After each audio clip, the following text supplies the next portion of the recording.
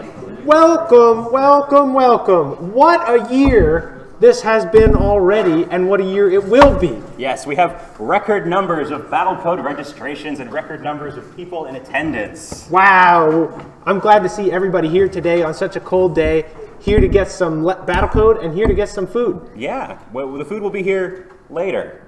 You just have to sit through the lecture for now. That's right. So what are we going to do today, James? This is James. I'm Max. I don't know if you've seen me before. I think they've probably seen you more than they've seen me. Yeah, well, because I've just been doing this forever now. Yeah, you're the icon. Yeah. All right, so we're going to go over the specs today. The game is unfortunately not going to be released until tomorrow at midday. We want to give you guys extra time to stew over what's going on in the specs. That's right. So this will give everybody the chance to actually read through the specs document instead of reading just the beginning and then forgetting about the rest of it. Maybe get rid of some of the questions we get of, like, you know, can robots move, that sort of thing. Yeah, so let's jump straight into it. No, administrative stuff first. You go over that. Okay, so let's talk about Battlecode as a class. How many people here are registered for Battlecode for six credits? Remember, you can register and get 6 credits, and it's actually no bad thing if you don't do well. So how do you get those credits? You remember how? To get the credits of the game, you have to beat an example player from the devs, which is an extreme challenge, and you're going to have a lot of trouble doing it, I promise. It's actually somewhat easy. No, it's really hard. Don't believe him. It's awful. So we'll release the reference player in a couple of weeks, and if you can't beat it, that's no problem either. All you got to do is write a strategy report and send it to us, and if it's even remotely good, then we'll call it good and we'll give you full credit. If you decide it's not your thing, you can drop it, and we'll just drop you from the class. So this is pass or no record, basically. Yeah, it really is. So we make it easy. So there's really no pressure. This is about fun and just, you know, a little bit of thousands of dollars of prize money. That's right, absolutely. So if you're in the top place, you get like $10,000 or something. Well, your team, you have to divide it among everybody. So that might be a reason for you to be alone in a team. No, I mean, teamwork and being in a good team is what makes Battlecode fun. It's true. It is. All right, well, I guess that's pretty much everything administrative. Well, I guess there's one other thing, which is that there's a bug bounty program this year, but we're going to talk about that more tomorrow when you have your hands on the software. Yeah, and what it will mean is... Basically, if you can find a security issue in our system, you'll get an award, no questions asked. Well, if you're the first person to report that particular issue, you'll get an award. Yeah, you can't just go to your friend and be like, what issue did you find? Okay, I'll submit the same thing. So that doesn't count. Yeah, that's not cool. So the Battlecode is put on wholly by students. We've got me and the other Battlecode devs over here, and James, and a couple devs over in Building 2 redirecting people because we had to move rooms because there's so many of you. And it's just a colossal amount of work. And this year, even more so, because... we support different languages. Yeah! This year, you can use Python and Java. You may have heard about that before. You can also use Rust. You can use C. You can use C++. And you can use a wide variety of other languages that we will be polling to select later in the week. That's right. Do you support trying carpets? If you really want to do that to yourself, you're welcome to try. So let's go into the Battlecode specs for this year. Yeah, what is this year's game? What's going on? Can they see this on the screen? That's right. Well, I'll press Shift F5 and I'll check, and they got it. Go to the website. Yeah. Oh yeah, the specs are on the website, guys. You should read it. Yeah. Okay, so let's go to battlecode.org, and the specs will be under Materials, presumably, Specs and Software, and you can view the game specs here. Okay, and there it is. So I'll zoom in a little bit. How's that font size? I guess it's looking okay. It's legible. Okay, well, I guess I'll just perform this. So, very recently, the galaxy-renowned robot historian BCH1137 published 18 volumes covering the happenings of 28th century Earth. These volumes, occupying 11 petabytes of data, tell the story of every bullet fired in robot combat. He points out a startling discovery. That is, that all these bullets were fired on Earth. Yes, both of the major political parties, the Research Engineering Division, red, and the Branched Logistics Union of Electronicists, blue, quickly realized the implication that bullets could also be fired on other planets. Now, the race is on to depart the aging planet Earth and colonize the next best planet, Mars. Indeed, BCH 1337 issued a prediction that no robot worth its silicon can doubt, that the Earth itself will be rendered utterly inhabitable to robots in a short time. Utterly inhabitable. Completely inhabitable. If you're still on Earth at the end of the game, you lose. The story of armed conflict between red and blue, spanning across 2 planets. is being written now. That was really good. Thank you. Thank you. I appreciate okay. that. Very good. So in this year, we don't run the code on the robots individually anymore. We're giving you... Well, maybe let's take a step back. Okay. Okay, so in Battlecode, you write code that controls virtual robots that fight a big war. This year, they're fighting a war to get away from Earth onto Mars. Additionally, this year, the control scheme is quite different from in previous years. In previous years, every robot would be running its own program. In this year, there's one program for your entire team on each planet. So one program controls every single one of your bots on Earth, and it has correspondingly more time and bytecode. That's right. Although in this case, we've sort of thrown out the whole question. Remember, all of the point of using Java was we had this instrumenter and we could count the number of bytecode. We could sort of give a score to compute time. That's all out the window now. We've got any language. If only there was some other cross-language system for determining whether things took time. For example, time itself. Yes. Oh, amazing. So we're going to use the time it takes to determine whether your code has used too much time.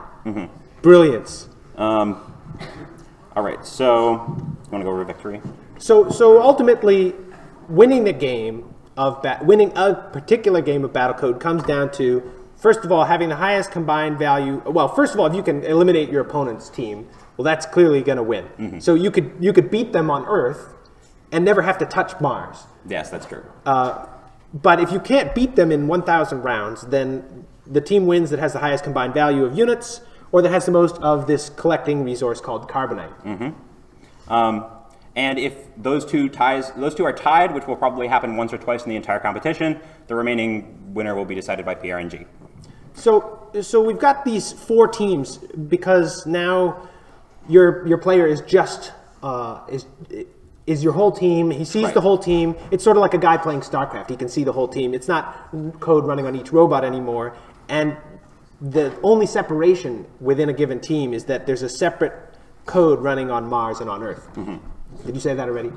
I sort of. Well, now it's... Let's keep going. Okay, so we'll move on. This is what carbonite is. This is the thing that you use to build everything, and it starts out in deposits everywhere on Earth, and in some parts on Mars. It can land by asteroids. The game is played on a rectangular grid of a size between 20 and 60, question mark? 20 and 50 square. So the maps are completely symmetrical. You will start in a completely symmetrical position to your opponent. The resources of the map will be symmetrical. The obstacles of the map will be symmetrical. Although on Mars, there's no such restriction, because after all, you don't start on Mars. So more on that later. So we've got these maps, and any given game is played on 2 maps. There's a map for Earth and a map for Mars. And any given tile on that map can be passable or impassable and have a certain amount of carbonite on it. All right. Moving on. And what's nice this year is that you get that map at the beginning. In previous years, we've heard people say, oh, you know, I've got this rush strategy, and it's a coin flip, whether I win or lose, because I don't know if I'm on a big map or a little map, or if it's got a lot of walls in it, or if it's very open. And this time, you get the whole map, and because this is a time-based game, that means that the first turn, you can spend 5 whole seconds of computing, if you want to. Mapping out the map. Mapping out, deciding what am I going to do with this map. We'll talk more about how the timing system works later in the specs, I think. Yeah, we'll get to it in a minute. So you start with 1 to 3 workers on Earth, and it's from there you start building things that bring you elsewhere. All right, we'll talk about what workers are later, too. Okay, so should we move on to this? Yes. Okay, so, yeah, we talked about this. Squares, carbonite deposits, which you can walk over and mine. They give you resources. You can use that resources to build things. And according to our robot historian, BCH, at the start of round 750, Earth does in fact suffer a massive flood, and it does destroy everything on the planet. So you really have to get to Mars, and that gets us the question, how do we get there? Yes. Let's maybe scroll down. All right, so to get to Mars, you're going to need to build a bunch of different kinds of units. There's 2 kinds of units overall, robots and structures. Robots are like people. They can walk around and move and shoot things. Structures are like not people. They kind of sit there. You can live in them. You're inside one right now. I like that. Yeah. There's 2 types of structures, rockets and factories. Factories can build units, and rockets can contain units and then take them to Mars. That's the exciting part. And also, I think from Mars back to Earth, although that's kind of a risky strategy. I don't see what the point would be. Yeah. Of going back. Oh, you can't. Never mind. Can't go I'm back. lying to you. You can't go back. That's frightening. I mean, there's no rocket fuel on Mars. I think it would be true for humans as well. The first humans to go to Mars, I don't think they're going to be able to come back. Maybe that's a little dark. Maybe that is a little bit dark. They're going to live there happily. That's all I'm saying. It's too nice there. They got Keurig with extra, cocoa Matt Damon wasn't very happy in that That's movie. true. No, he wanted anything but to come back. I mean, he wanted anything but to leave. You get the point. He wanted to go. Yes. All right. Yeah, this is the same as before. If the health of a unit gets to 0, it's removed from the game. Every robot has a unique random integer ID, useful for like hash maps and stuff. So here's the different robots this year. We've got a worker, a knight, a ranger, a mage, and a healer. All right, you want me to go over them? Sure. All right, so workers are your workhorses. They can walk around and build things. They can mine carbonite, and they move pretty slowly. Well, they move about average speed actually. And they can also replicate, and I haven't read that part of the spec. So if they replicate, they can make another worker for slightly cheaper than if you made it from a factory. Okay. Is what this says here. Right. You got the knight, which is a melee unit. You got the ranger, which is a ranged unit, though it has a minimum range. You can use the mage, which is also a sort of ranged unit, but no, it's actually like more of a basher. It's an AoE unit. It's AoE. It has an area of effect damage, and then you got the healer, which can heal units. Mm-hmm. And what's cool? Look at these cool graphics. This year's client is probably the most visually attractive one to date. Not that I've seen it. Yes. But you've seen it. Yes, and it's very beautiful, and we'll probably show it to you at the end of the lecture if we can get our shit together. You see, we have a lot of devs this year, and from that basis, we took on some very ambitious goals. Yes. And that's why this year's Battlecode is going to excite and entertain and basically overall cause your hair to stand on end, more so than others. Just all of January, the entire month, you're just going to be shivering. It's going to be so awesome. It might be from the weather. Yeah, I mean, I prefer to take credit for it, though. Right. All right, so you can also run the, if you're worried about, like, you have a not too beefy computer, you can run the client in very low graphics mode. It's not very heavy. But if you do have a big beefy computer, you can, turn those graphics up to max. Woo, look at all those pixels. All right. So we've got these structures we already talked about. How do you build a structure? Well, you can get a robot to put down a blueprint. And the blueprint has 1/4 the maximum health of the structure. And then you get the worker to build the blueprint afterward. And I guess he hits it with a hammer until it's done. Yeah, sort of like classic, like every game ever. Yeah, basically. Yeah. Age of Empires, that sort of thing. Both structures have garrisons, which is a holding space for 8 robots. So if a factory builds a soldier or a knight or whatever they are, it builds it into its own garrison, and then it has to ungarrison the soldier for it to get out, which is kind of neat, because in previous years, it's... You sort of threw it out on the map somewhere, and you didn't really have much control over it. You couldn't hide. I mean, imagine you get all these units, you could hide them in the building, and and then they pop out suddenly. Just a bunch of knights stacked up on top of each other. Yeah. That's like a special move right there. Mm-hmm. You can use that strategy without even having to pay me royalties. Imagine that. The generosity. just never having your units leave the factory. Yeah, it's a you heard it here move. first, folks. It's like passivism.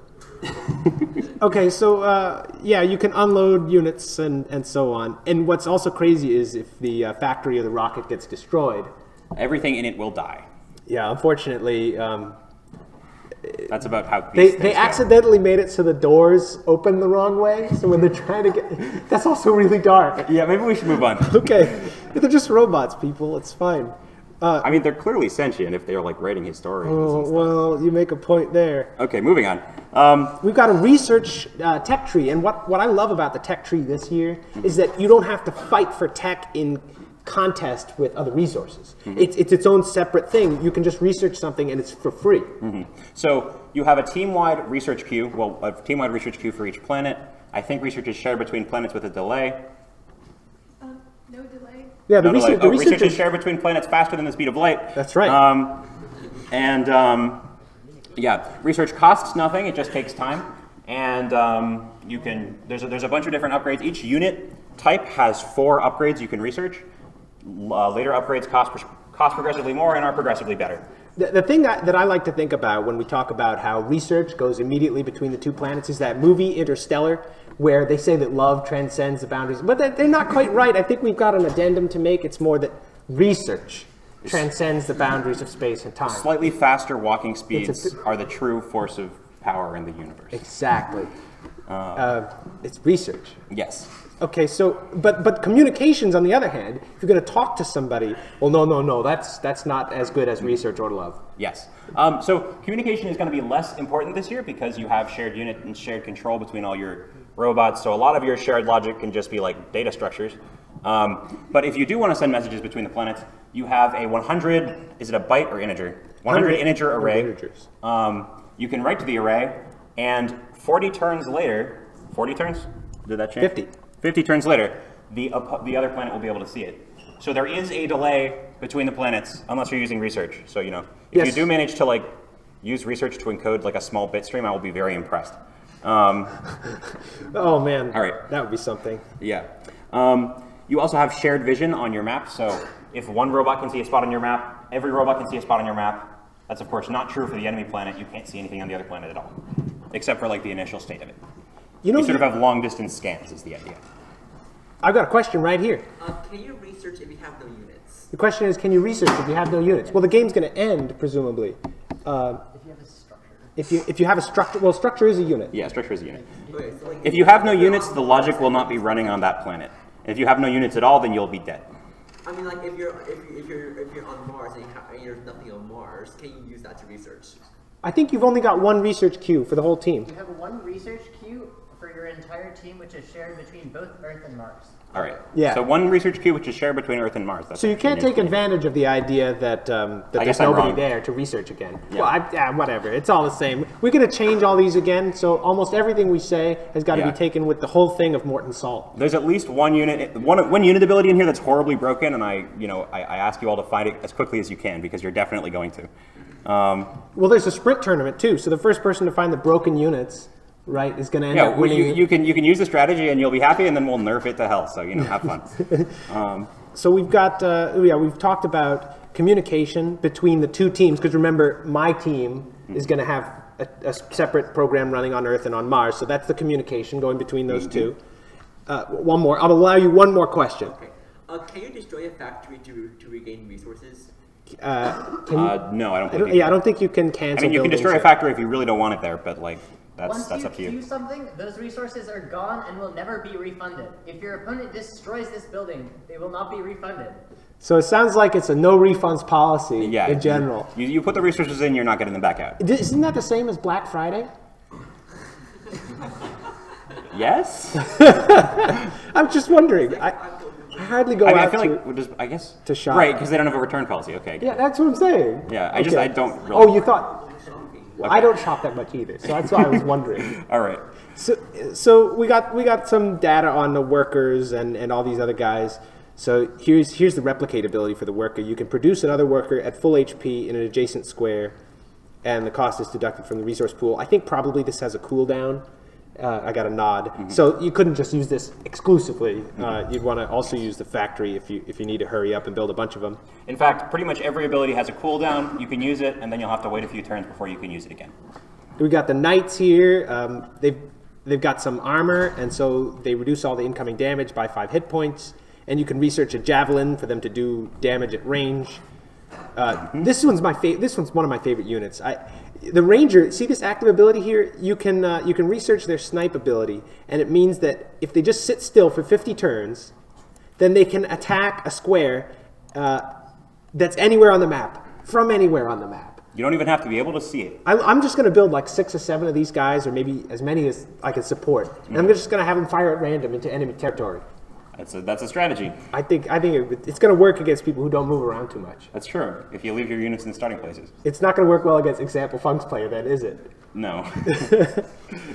So we've got mages, and they have splash damage, okay, and then they've got blink, which I guess they can teleport to any location within their active ability range. So all these ranges and stuff, these will be stored somewhere in the game so that you can access them programmatically. Yeah, there will be a sort of constant interface where you can be like, mage.range, and we encourage you to use that because the range will change over the course of the competition. Right, you don't want to just type in 50 or whatever, because then you're going to get an error. Yeah, or you're not going to get an error and your code's just going to be broken. Yeah. Mm-hmm. So, okay, now we've got healers. Okay, they heal themselves 1 health per round, and they can they can reset the cooldown of a targeted robot on your team. So, so if you use maybe a unit that has a really great ability, like the Javelin, maybe. Yeah, or the Sniper. Then you could use the healer to reset that. You just have a big nest of snipers and healers just waiting there, shooting constantly. Okay, let's look at the rocket here. The rocket, it doesn't have very much vision range, but of course it can launch. It only gets one launch, and that's it. It's a single-use rocket. I don't think Elon Musk would be particularly proud. I mean, I don't know. He'll be dead. Oh, because it's like 2800. Yes, it's right. Like in the We'll future. all be dead. Okay, of natural causes. Yes, okay. Of course. After a long and happy life. You have me a little of building rockets and such. Yes, yes. What a lovely man. So he'll I mean, the rocket, he'll take off, and when it lands, if it lands on a robot, the robot's killed. Do you set the target at the beginning of the launch or at the end? At the beginning. You set the target at the beginning of the launch. You just say, I want to land on this target on the other planet, and then you're committed. Yeah, because land. The rocket can sense like where the map is of Mars, and it can say, what's the best tile for me to land on, and then pick that one. And unfortunately, if you and your ally, or you and your opponent both have the same idea, you can have rockets landing on one another. Yeah, like that's up to you. I mean, you could also try and land it on like the enemy factory, just to score those extra kills, but it's going to be kind of hard because, the long delays and stuff. Speaking of delays. So you can't just go between the planets and have a fixed amount of travel time on the rocket. There's different times of the year, there's different, right, approaches. The Earth and Mars, they're like going around at different speeds, that sort of thing. So we've approximated that by giving you a sine function, which means that sometimes the delay for going from one planet to the other is more and sometimes less. Yes. It's just a little bit more of a wrench in the works. Just to make your number crunching that much more fun. Right. Because we're kind like that. That's right. Now the sinusoid that you saw there, it's not finalized. Maybe it'll have a different period or a different amplitude. It'll probably be a little more jagged. Yeah. Right. But you'll know it. So it'll be available to your code at the beginning, so you can programmatically decide when to launch to Mars. Yes. All right. Factories. So you can so workers build factories. They're somewhat expensive, but they're really healthy. They can't see very far, but they can build guys. Pretty much describes it, right? It takes 5 rounds to build a robot, and then it spawns in the garrison, like we said before. Okay, so let's look at the research trees. We've got a separate tree for each unit, and remember the idea of research is it doesn't cost you anything. You just put the items on the research queue, and then some guy in the sky sits at some lab bench in the sky, and well, at any rate, it might be in the ground. But the point is he sits there and he works on it at a specified rate, which is a constant for both teams, independent of how well you're doing. And then eventually science pops out. Right. Science pops out, and then that's transmitted to corporeal beings. Yes. Just like the real world. Just like the real world. All right. Right. So workers, they can mine carbonite faster, or they can repair things and construct things faster. Knights, they can put more armor on. It sort of begs the question why they didn't do that to begin with. I mean, it's heavy. That's a good point. They have to be convinced. Even more armor, okay, well, then they become even more tanky. And then you got the Javelin ability. Okay, let's see the Ranger tree. We've got decrease the movement cooldown, increase the vision range, and use the Snipe ability, which maybe is going to be the worst ability ever, but I'm still going to use it. Then we got the Mage tree. Yep, you can increase your damage and just continue increasing your damage, and eventually you can blink. Originally, in one of the design specs for this unit, we had it increasing damage and reducing health at the same time. And we decided that was too... For some reason, we took that out. But the name Glass Cannon remained. I mean, they're still not very, They're not very tanky, are they? How many hit points do they have? I think 15. Should I scroll up? 15? That's like nothing. Mage, max health. Okay, 100. So they've got some. Wait, yeah, hit points. But looking at the wrong field of the thing. Maybe you were looking at the range. Oh, we forgot to mention for people who haven't done Battlecode before, when we refer to the range of something, like if I have an attack range of 16, that means that I can hit a unit that's 4 tiles away because we give all the ranges in squared units. So that just makes it so that you don't have to take the square root all the time, which could actually be pretty expensive. I mean, even if we gave that was the logic, I think that's honestly kind of silly, but it's a tradition at this point. It's pretty silly. I think we have to say it's tradition because after all, they could have just multiplied the range we supply, squared that, and then compared them. That's like an extra instruction at the start of the program, though. That's a long time. Well, that's a good point. Never mind, it wasn't such a good idea. All right. So we got the healer's tree. We can increase the healing ability, and we can unlock the overcharge ability, which eliminates the cooldown for another robot that it targets. We got the rocket tree, so you can't even build a rocket straight off the bat. You have to research it first. So you pay 100 to research it. You can get the boosters to reduce the travel time by 20 rounds.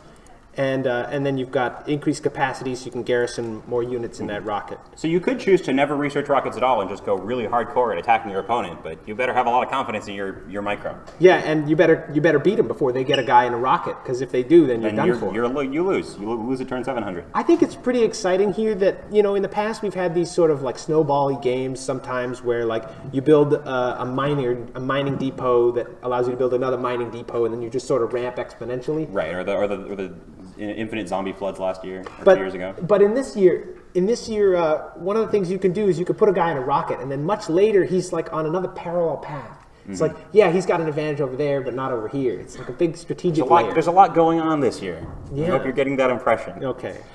Timing overview. All right. So now we're going to talk in a little bit more detail about timing. So there's no idea of bytecode anymore. There's no assembly instruction counting. It's just by time. It works based on the same way chess timers work. You know how that works? Basically, you start the game with a pool of time. I don't know exactly what the number is. I think it's... Depends on what type of match you're playing, like lightning or... Yeah, it is. Oh, this one. Initial pool of 10 seconds. I thought you were talking about chess. Oh, yeah. I mean, I was. Right. Well, yes, but in this game, you start with 10 seconds of time. Every turn, you can use as much or as little of the time as you want. But if you run out of time, you cannot do any more moves in that game, which means you will probably lose. Oh, I thought you lost immediately, like in chess. I think no, that was the compromise we made. Oh, I see. So you just get to do nothing. Yes. So you're kind of stuck. So you do want to keep your timing low, but you can use a little extra in the beginning if you want. Also, for every turn that passes, you gain a small amount of additional time. So your pool will steadily increase as more turns pass in the game. Now, if your computer at home is running a little slow, you don't have to worry about that so much, because this year we're offering an unprecedented amount of compute resource available to you. Am I not right? We're sort of doing that. Well, we have scrimmage servers. Right. When you run a match on our scrimmage server, it will be the same time that it will be in the tournaments, because it will be the same servers, because that's how that things work. Right. It's all bundled together. It's all simplified. And we're hoping to keep scrimmage times down. We're hoping to get you... Our goal this year was to get everyone to be able to run a scrimmage game every 10 minutes. We'll see if that's actually what we end up doing, but that's what we're aiming for. So cross your fingers. Yeah, lots of compute resources are available to us. So hopefully they all come Lots through. of cloud servers. Hopefully we won't be hit too hard by meltdown. Haha, I love Intel. All right. All right. So let's talk about cooldowns and heat. The smallest unit of time is 1 turn, but not every action can be performed every time. So now you got a delay for everything that you want to do. Right. There's a cooldown. So you have heat that builds up, and then you have to wait for the heat to go away, just like with real machinery. But right? So robots can only move when their movement heat is less than 10, and they can attack when their attack heat is less than 10. And both heats decrement by 10 at the start of every round to a minimum of 0. So when something says a cooldown of 20, I don't think that means 20 turns. I think that means it's got 20 heat associated with it. And so that's going to cool down faster than that. So you don't have to think like, oh, geez, I only get 10... it's 20 cooldown. I only get 50 moves in the whole map. I'm not going to get to the other side. No, you get 500 moves every game. You get 500 well, moves. If you start at the beginning. But you're going to get flooded. So really you get something less than 700 over 2 moves. Oh, yes. That many. Right. Unless you get in the rocket, in which case you can you're not going to land for a while. Oh, that's true. You can't move when you're in the rocket. It's very cramped. Yes. Yeah, in fact, your robots in the rocket can't do anything, so you shouldn't spend too much compute on them. It's just like me in the plane. I try to get work done, and I just sit there. Yeah, it's designed to make you uncomfortable.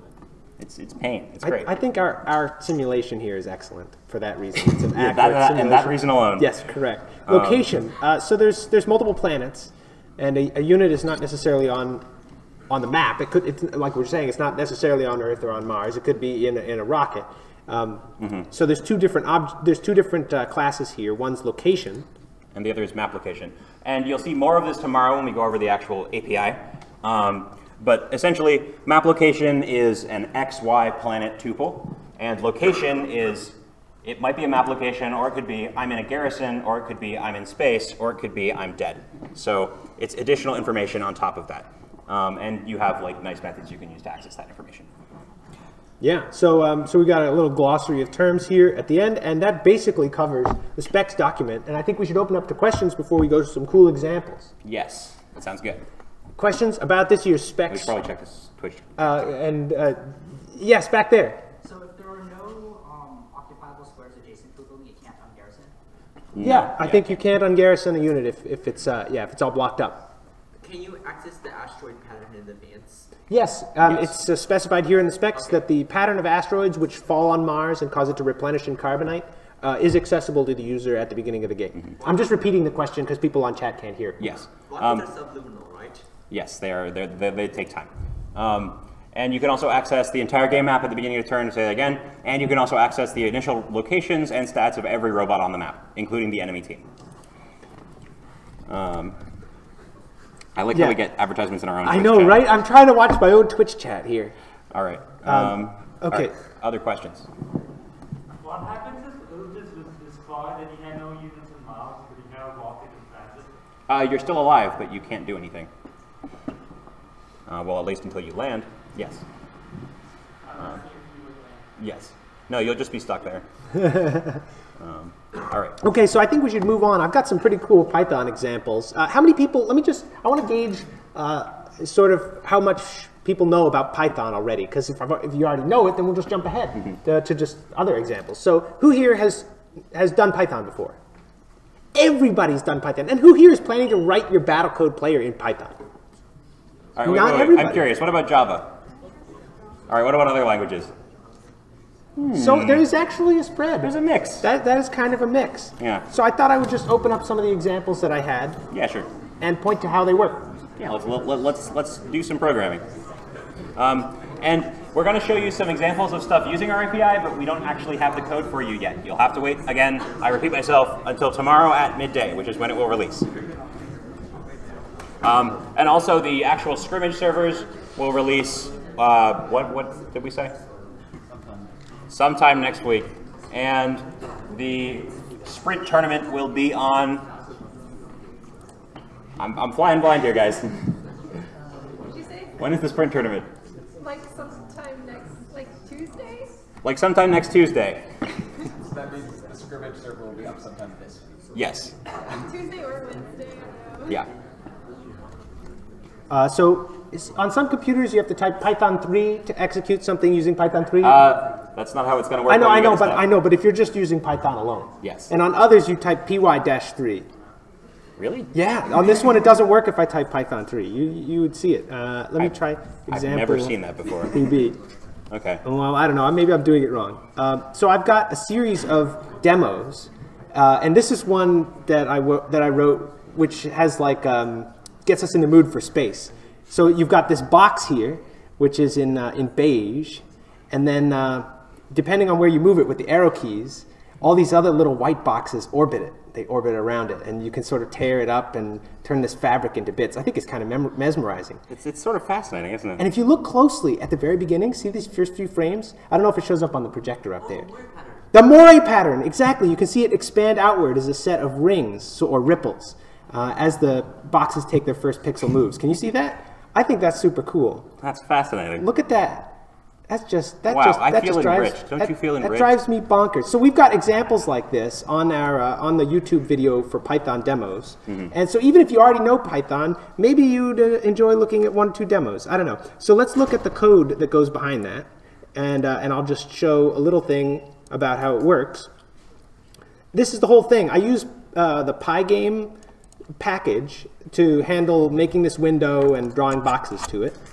And all I do is I just make these game objects here, which are satellites, and at the beginning I append them to a big list, and then as the game runs, I just use g.update somewhere where I update the objects that are in this support directory, and then I just calculate their positions based on on gravity. Okay, let's move to the next example. And if you're interested in building visualizations with Python or doing data analysis, there's going to be a lecture on that later in the next 2 weeks at some point. Once we release the schedule, you'll know exactly what date that is, and you should come because it'll be fun. Okay, here's another one. This one is an example of cellular automata. And in this case, the way it works is this is the expression of a very simple rule. And that rule is that in the next frame, a pixel will be white if all of its neighbors, if the sum of its neighbors is an odd number. Yes. And, Is that life? It's like life. It's just a slightly different rule. And one of the things that's super cool about this is that depending on the size of the window, the rate at which it resets itself and oscillates is different. Oh, by the way, there is a seed at the beginning. All of this expanding fractal complexity is the expression and ripple, outward ripple of a single impulse in the middle, where I'm seeding the center tile with ones, and that makes all of this happen. Without that, none of it would happen. We hope this is getting you guys in the mood for doing some large generative scale coding. That's right. Let's change the size, and there's a way of making this not hang the command window. If you're going to run a Python program, you type Python W, but I don't know if that works with the py command. Hopefully, I don't think it's going to. I think it's just going to give me an error. Oh, it did! It worked! I just guessed the answer, so I can open that one, and see, I love being distracted and mesmerized, so I'm going to make this one a different number. Okay, so that's a different size guy, and then I'm going to bring up another one, and this one will have a weird number in it here, like 67 and 33. Okay, there we go. We get another guy going. Okay, so now I'm ready to show the next example while these all run. I think you should just leave those running for the rest of the lecture. Yes, I think I intend to. I fully intend to. So let's call up another one. We've just looked at example 4. We'll look at example 4b. Huh, what? Rectangular one. Huh, what? Might make rectangular window. These are rectangular. This one's rectangular. So this one's cool. This one I make a unit impulse at the beginning, and I allow the tiles to be 0, 1, or 2. And I actually use this to generate game maps as well. So I save it so that the blue tiles are obstacles and the colored tiles are like resource tiles, something like that. So you could do something like this to make a structured, programmatically generated game map that at the same time isn't just a bunch of random tiles. There's also going to be an integrated game map builder in the viewer this year, so you know it's easier to do than coding a JSON file like last year. I'm particularly excited about the map editor because I always like to make really silly maps with pictures of things in them. Yes. So that's like the ideal type of map. Yeah, we do that every time in Battlecode. And people are like so pissed off because they're not well balanced maps. You know, if you guys make maps and submit them to us, then and we like them, we could use them in the tournaments. Yeah, that might happen. You should do it. Because you know, people get all on their high horse about how maps should be better. But have they actually made maps? Have they submitted maps and, you know, pointed out what's good about them? You know, I mean, they might do that more if we give them the tools to do that. Exactly, and that's exactly what we're going to do. Yes, that's true. As soon as everything works. Okay, let's go to the next example, example 4c.py. I think I might have to give it dimensions. Yeah, so it crashed. Let me give it dimensions. Okay, so this one looks almost exactly the same as the other one. I don't even remember what the difference is. Let's move on. I wrote these myself, but it wasn't long. It was as many as a few days ago. Okay, have any of you played the game They Are Billions? No. No, nobody. This is a clone of that game, but it doesn't fit in the window. So you can place structures and buy houses and money. At any rate, you can't play it because it doesn't fit in the window. It was a tremendous amount of effort, but I can't change the resolution, so we're moving on. Okay, what do we got next? What do we got next? We want to go over, like, we could do an example of what the game API is going to look like. Okay, let's do it. Yeah, all right. So, do you want to open up the... I'm going to get a file for you. Okay, so he's going to get a file, and we're going to look at one or two more examples while he's doing it.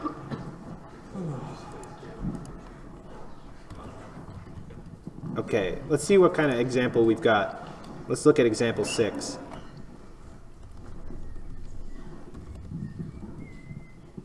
Okay, so this is a pathfinding example.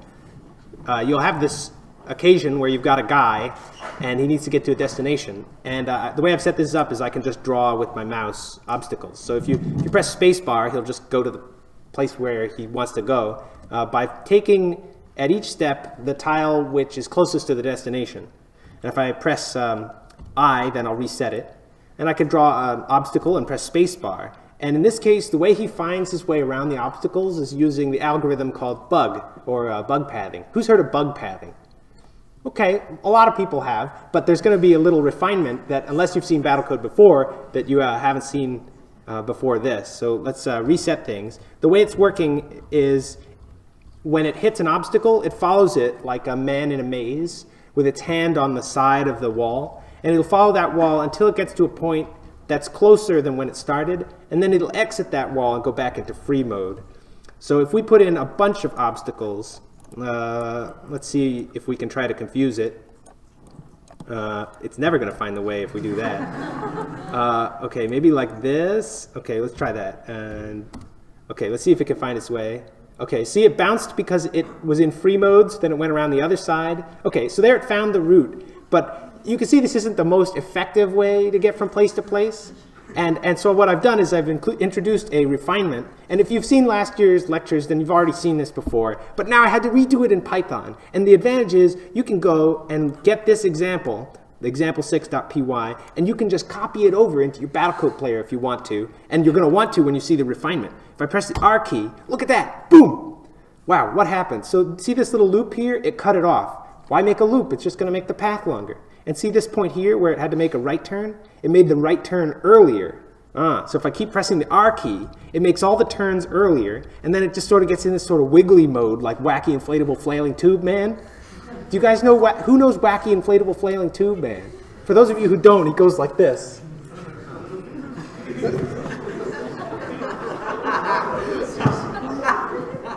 Should I stop? Do you get the Keep going. All right, so you see that at this point, it's found places where the paths are equivalent in length.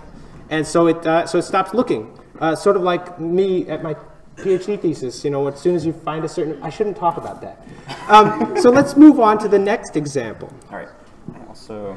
Oh, have you got something to show? I've almost made something to show. Give me a second.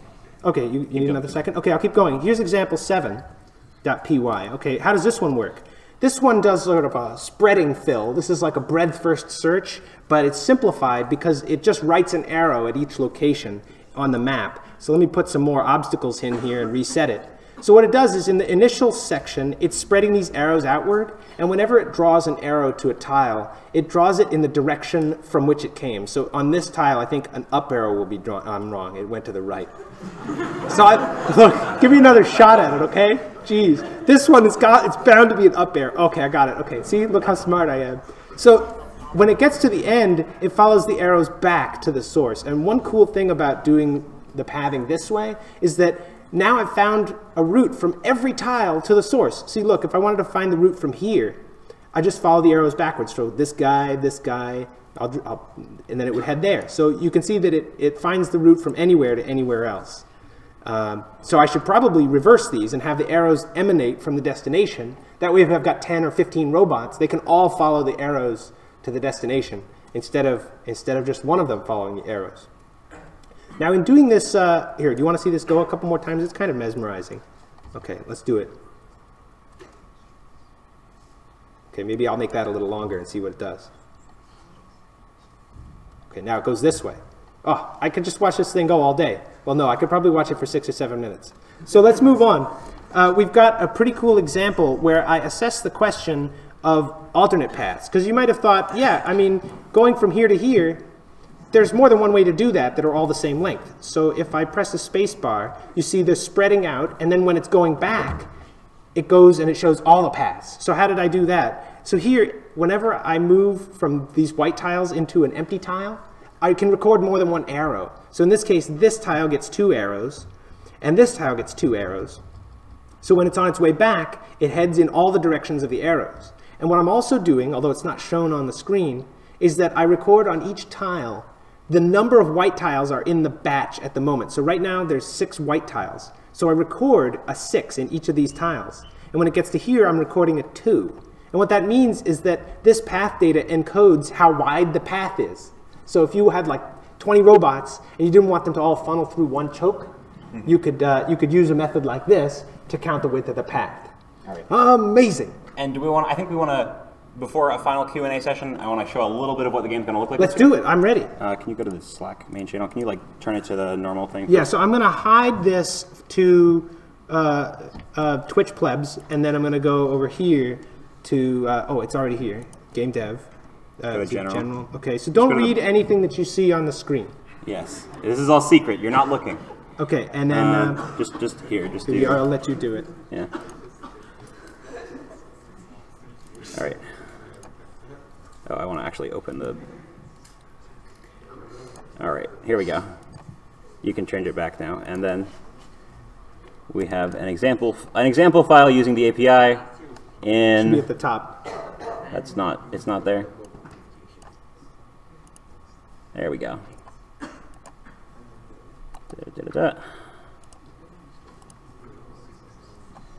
Here we go. Okay, so here is an example program that Battlecode might. Here's an example player for Battlecode this year. I'm not actually going to run this yet because we're not releasing the code that runs it yet, but I'm going to show you around what the API looks like so you can get a sense and start thinking about how you're going to code your bots.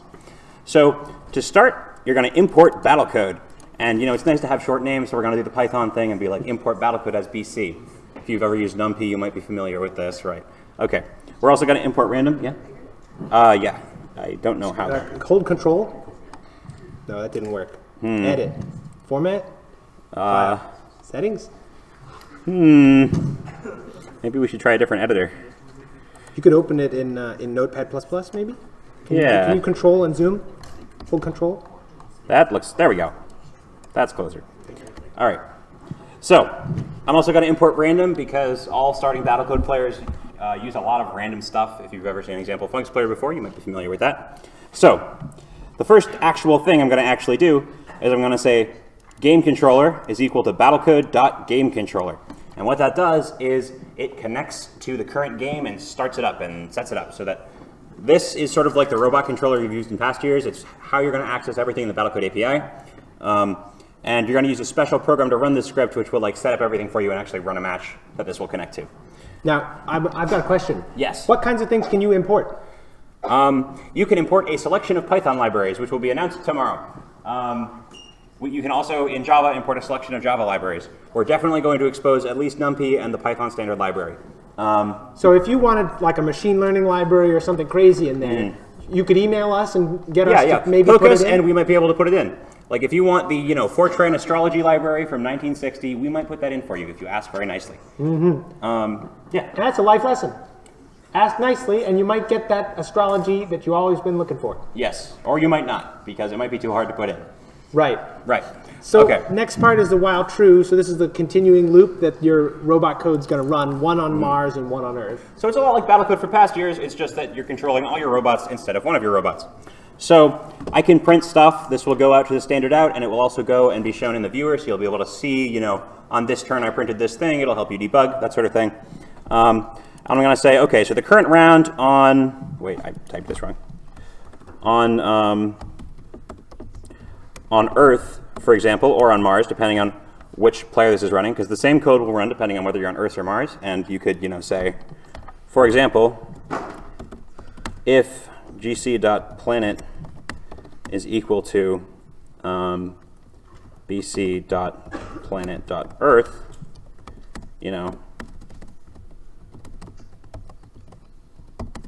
presumably you'll want to do something more interesting than this, but this is a start, right? So hopefully you get a general sense. We have a bunch of little accessor methods that you can use to learn about the world. And a more salient accessor method is myUnits, which is going to give you a list of every single unit you own. And you could say, iterate through your units, choose a random direction for each one of them, and if they can move in that direction, move in that direction. I don't know if you guys can follow that, though. Does that make sense? I think it makes sense, especially because how many people here have already done Battlecode before? Yeah, there's like at least 6 or 7 of them. Yes, like several people have done that before.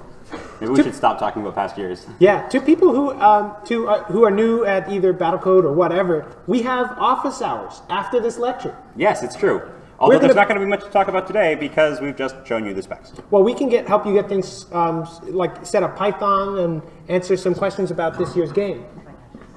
Yes, that's true. One of the things that we didn't include in this code is try catches. So if you make a mistake using the API, it might throw an exception. And if you don't catch the exception, it's going to kill your bot. So it's a very good idea to put something like try around your entire program. And this is extremely good software engineering methodology, and anyone who tells you otherwise has never programmed a real program.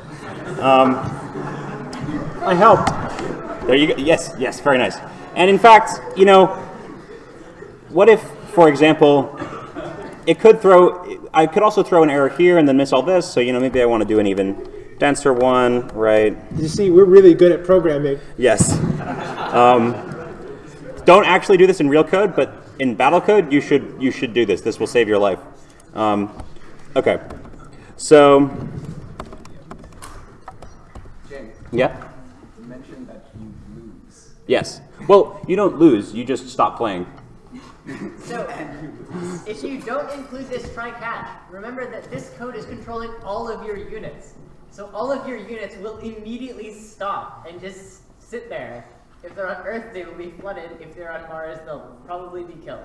Yes, by asteroids. So it's nice. We're like a loving parent. Yes. We discipline in ways that help you learn. Yes, we encourage you to wrap yourselves heavily in body padding.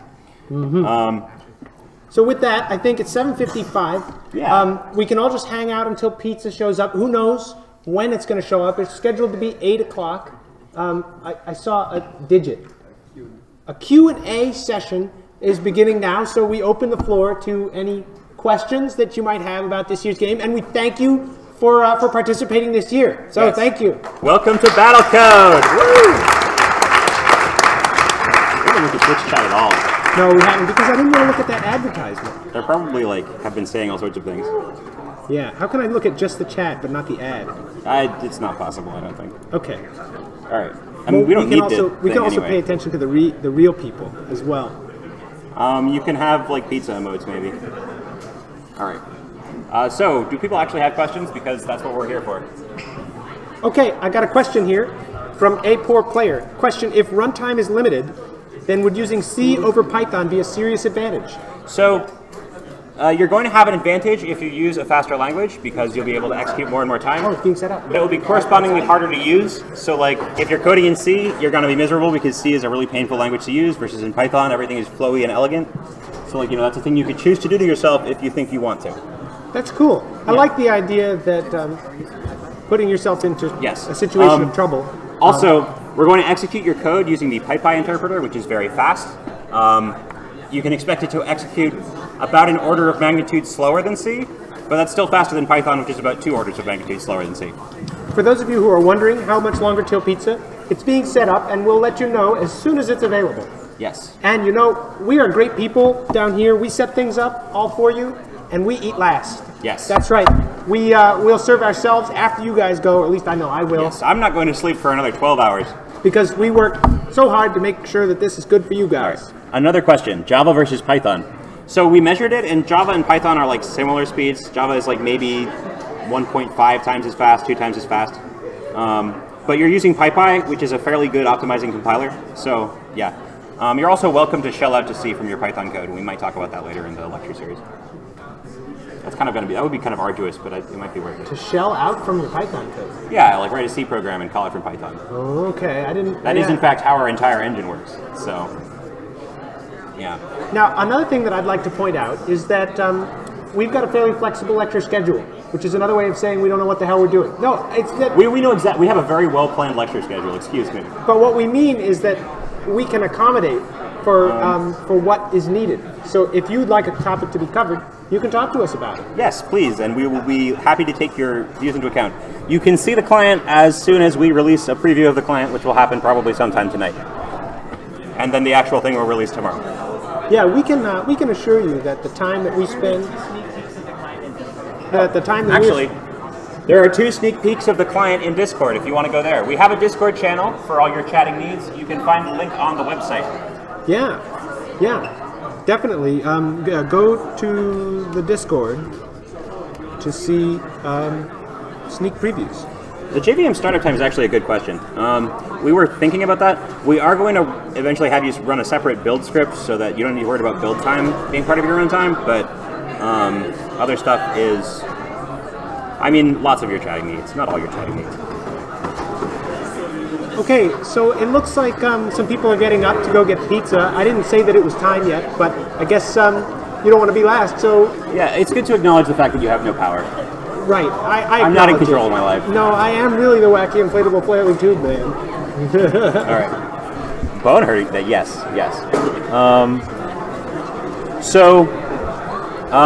currently there's just a starter package available for C. We can make we're going to be polling as to what languages people want aside from the ones we're currently offering, and we'll implement those as we go. You're also welcome to implement your own version of the engine, although our current engine is like 15,000 lines of code, so like that's not really advisable. Every unit is OP. Every unit. Yes. Indeed. All right. Well, there's this. So we're all, as we're wrapping Just up- post in general, and someone will link you. Oh, so maybe he's saying where in Discord. I think he means where's our Discord link. Oh, the Discord is, you can find a link on the website somewhere. I don't know. I'm just the binding. I'll find it. Let's go to battlecode.org. Presumably it's like up near the top. Maybe it's under FAQ. Somewhere. No. I don't remember what Gina said it was. I really need to put an actual avatar there. There's no link. Yeah. Materials?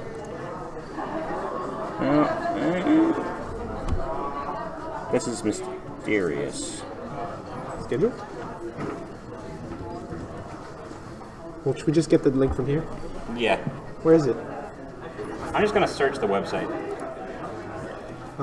Pinned items on the Discord. General? Is it under general? I don't know. Hey, hey, group. Where's the Discord? Discord, like, it's in general. No, where's it, like, for people? Yeah. So on the website. email you Logged in. have Oh. to install Docker.